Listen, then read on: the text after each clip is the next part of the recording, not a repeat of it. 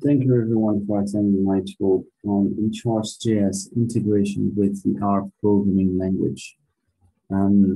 This is all bundled into a package Echarts4R, which I will introduce in this talk. Now again, this first slide is a bit of a repetition of the title slide, admittedly.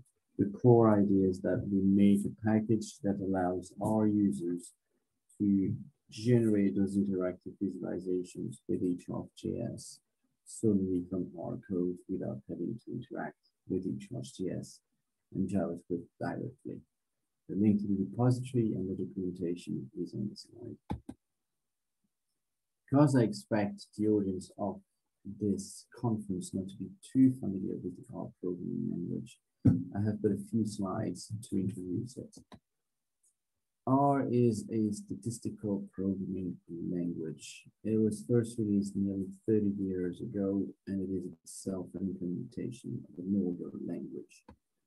However, R has come a very long way since. We can now create web applications, interactive documents, connected database, and plenty more with R. It has, in my eyes at least, become a general purpose programming language. So a quick introduction on the subject.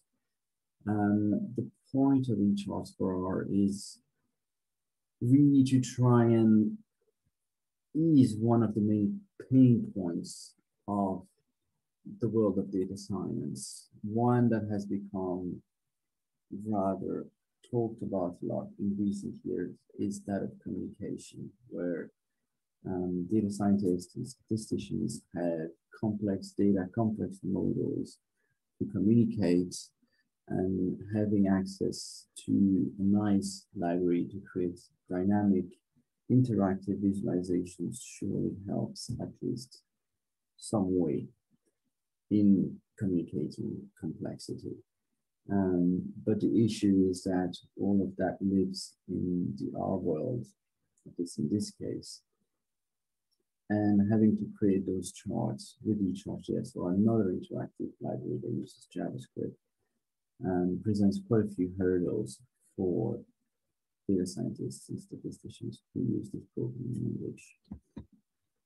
Because in essence, what we have is two different programming languages that are used by, in general, two different kinds of programmers, if you like. On the one end, you have JavaScript associated with the web, UX, UI, and these things, and on the other end, you have R with statistics and academia. And there's very little overlap in between the two. So I think, and I hope it will change in the future. So Echarts4R, the original package started in March 2017, had a package that was called also Echarts and wrapped Echarts v2. This is now archived in favor of Echarts4R. Sorry. The work on which started in March 2018, is quite a long time ago now. Originally, it was for Echarts version 4, we're now on version 5, of course. And as you can see, there's quite a bit of coding, quite a bit of work that's gone into making this work. So how can you get Echarts4R? You can get it from the stable version from CRAN. CRAN is a comprehensive R archive network. So it's just a fancy word for what is essentially what pip is to Python or npm is to Node, CRAN is to R. It's a central repository to download and install packages. There is always the dev version on GitHub if you need it. So how the code looks like is a bit like what we have here on the chart. So we import a library and then we create a chart. We use the R type. I have a few slides on this later on to explain a bit more about what it is and how it works. We initialize a chart with this function called e_charts.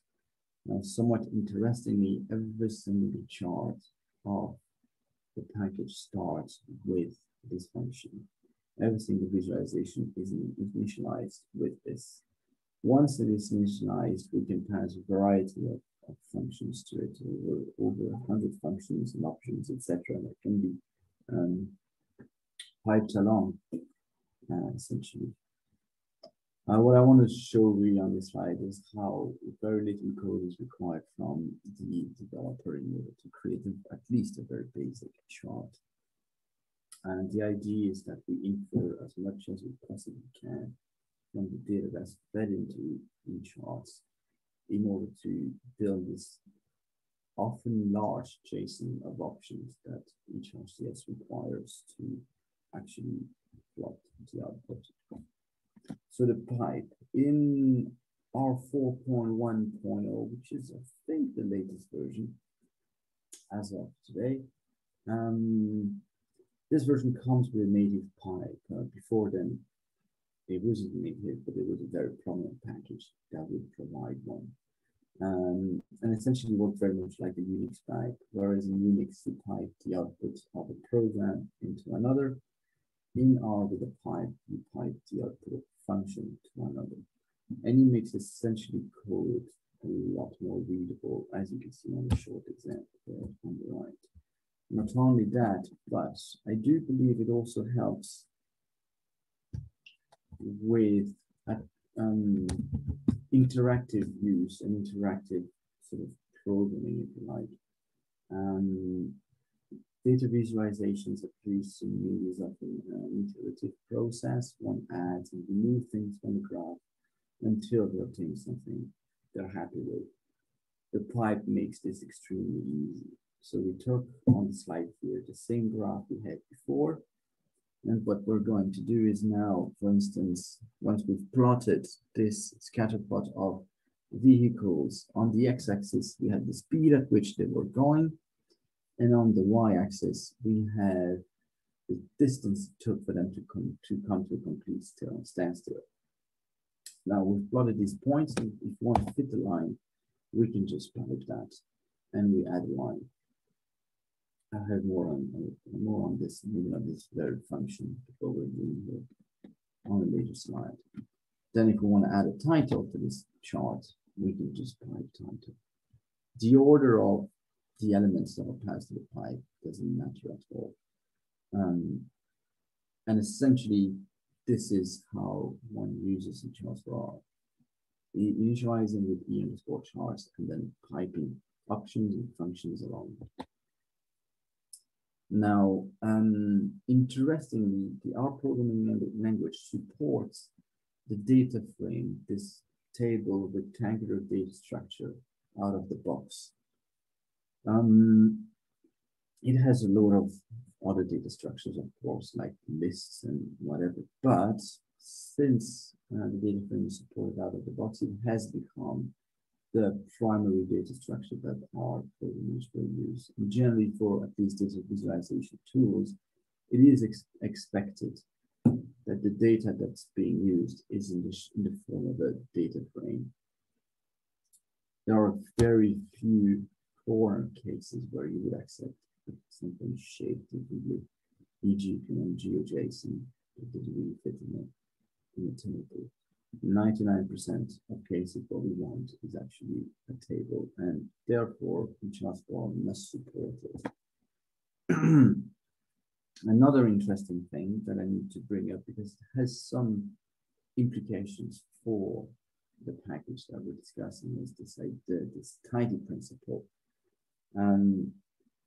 I would argue that most of the R programmers at least try to adhere to it, is this idea of having a clean data structure, not clean data, but that's also welcome, of course.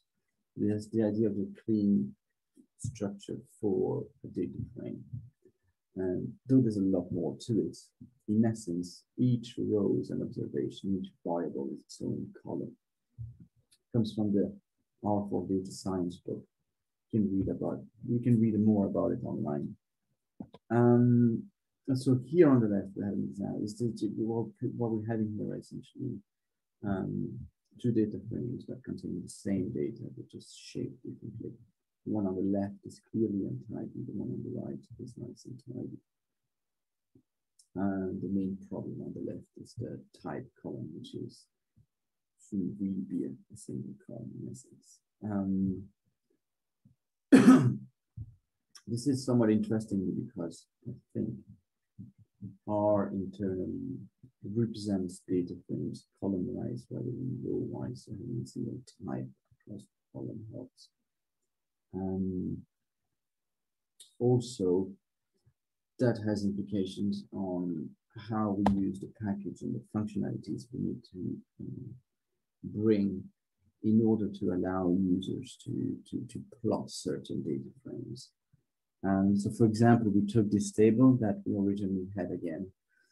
Now what we do is essentially plot the years on the x-axis and the cases. Here is tuberculosis, I believe, on the y-axis. But what we do before we use this function group by, which comes from another very prominent package in R, to group our data beforehand. And so we pass what is essentially the data frame, but it has this sort of metadata, if you like, meta information that is grouped by country. And Echarts4R will treat that internally and use these groups to create separate series, if you like.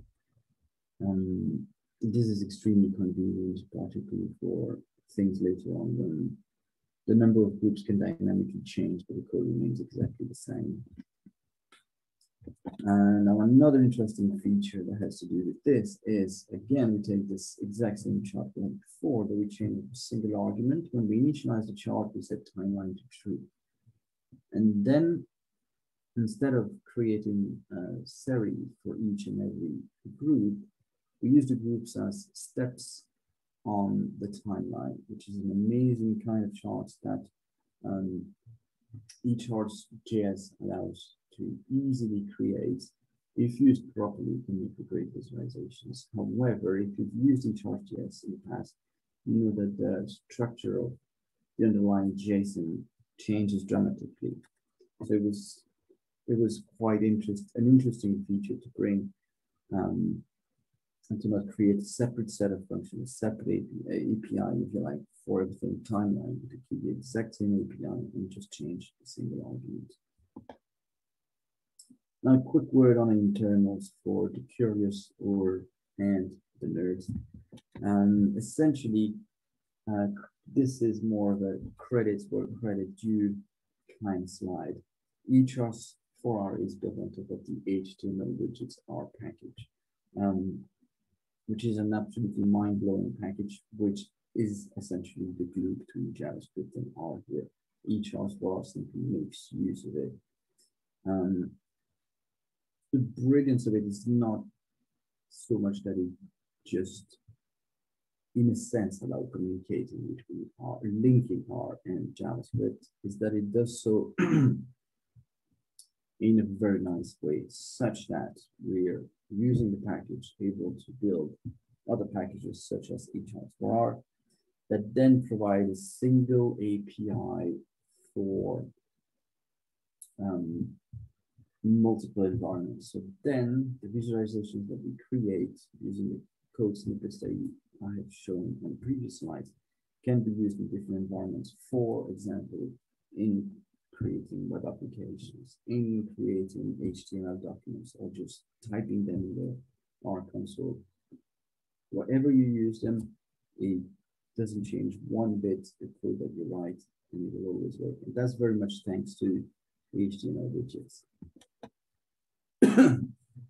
So essentially, what we are trying to do, and I should perhaps have put this down as the other way around, but essentially, if you know Echarts.js, you come from the right-hand side there, where you have JSON options containing the data, etc. You might create that dynamically, somewhat differently, but essentially, this is what we're aiming for. And what we do on the left with the R chart, we recreate a data structure that very, very closely resembles that. It's essentially the equivalent. We create, we don't have JSON, of course, in R, but we have lists, and we can create a list that resembles the JSON that we ultimately want to obtain. Once we have the data structure, we essentially serialize it to the JSON that we want. And depending on the environment, that will be treated differently. So if in a static document that you're trying to generate, this is essentially embedded in a script tag that can then be picked up by JavaScript to create a visualization. And if it's in a web application, generally now they're made with Shiny, this is sent via the WebSocket.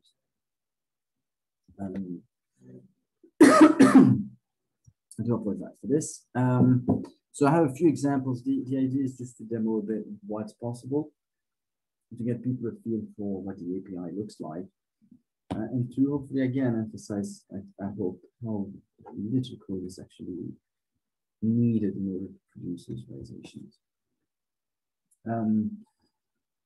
So each Echarts has a plethora of options that allow you to, in the end, create pretty much any chart you desire, which is a good thing overall, but can be cumbersome and difficult when you want to port said library to another programming language such as R. All of the options are available. Everything I think, at least everything you can do pretty much with Echarts.js, you can do with Echarts4R, at the exception surely of the latest shape morphing that came in version 5. That's not available just yet.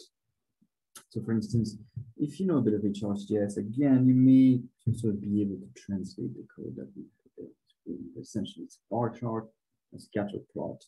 We change the coordinate system, and we can manipulate the axis to change how it looks. Here is a simple pie chart, sorry, using pi. The WebGL stuff is also all supported. Here we use a dataset from another R package, Monterey Bay. We have a few lines to just modify that into, again, a nice data frame that we like, which is 3 columns, X, Y, and Z. And then we just pipe that along in Echarts to create a plot. This is an example that I always thought was somewhat interesting. It was at least for some time on the official website of Echarts, I'm not sure it still is. But then again, the idea is to show how little code is needed. Most of the code that we have there on the left is actually just to create that initial data frame and get the images. But once that's done, it's very easy to actually create a chart. All the geo map stuff, everything is also supported. Sorry, with custom GeoJSON if you want to bring in your own maps. All of that good stuff is also available.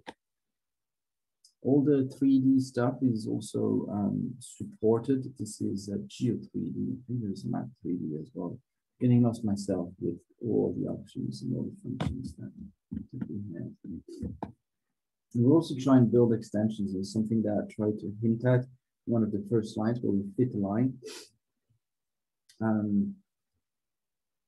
Our users, as I said, tend to live on the world of stats and the likes. And so the types of visualization they might output and functionalities that they expect may differ somewhat from what you have in a sort of traditional JavaScript library. E.g. here, we have a convenience function to plot a correlation matrix. The previous one that we had was to easily fit a line on a scatter plot. This is something that if you go to pretty much any R package that does visualization, will have. All the fancy globe stuff is also available in Echarts4R. Now, in terms of extras and doing airports, essentially there are 2 companion packages to Echarts4R. They're done to keep the core package light, because they include essentially extensions and tools that are not needed for the vast majority of charts. And because the aforementioned CRAN repository does not allow uploading large bundles. I think the limit is at 15 megabytes, no less, 5 megabytes or something like that. pretty much just code. So anytime you have assets or data sets, it becomes too large, hence they're in another package. But those would allow you to do other neat stuff. So you have some icons to easily do this sort of scatter plot that we have here. It also has tons of stuff to help you with all the Echarts4R library, which is not part of Apache, but brings in plenty of good 3D graphs to Echarts, essentially. So demo real quick. Essentially, this is the documentation website of Echarts4R. And I'll walk you through for a good reason, essentially. For instance, if I go to chart types, essentially it's loads of code snippets and their example. And the reason I want to show you this is because it relates to what I had mentioned before with regard to having a single API to create those visualizations in a multitude of environments. And essentially, chart types here, this is the file that generates this bit of the website. And if we look at it, the extension is RMD. It's just a fancy markdown. And if you've used Markdown, you may recognize the front matter, and then we have code fences and the code that we have. The code that we have in here is very much exactly as I have shown it on the slides previously. Except in this context, the way it gets processed generates a chart like here. And as you can see, we have tons and tons of stuff it's possible. What we then have is sorry, again, this other environment that I mentioned where you can create those visualizations for web applications. That is where you have a true front end and server, if you like. So this is just a demo site for Echarts4R package. For example, if I take you to the graph, we have a network graph produced with Echarts4R thanks to Echarts. And then we can provide users or developers rather the ability to interact with the visualization in this context. For instance, if I take focus, I focused on the node, focus and focus. The key here is really that those to create those buttons again is only our code, and the developer does not have to understand JavaScript, event listeners, etc. So I think this is it for me. Thank you very much. I'll be in the chat room somewhere if you have questions. Thank you.